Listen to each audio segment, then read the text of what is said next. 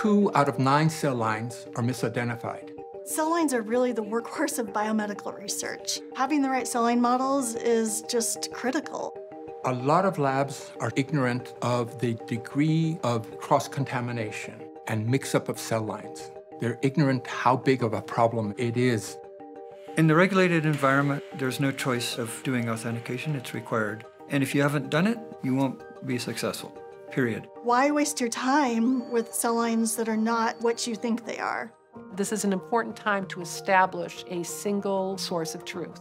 Doing authentication using not only our previous methods, but then adding in the whole genome sequencing, it's establishing a baseline. I see the future of authentication really gaining momentum. This will be our first generation of scientists that recognize the problem, and they will know how to deal with it.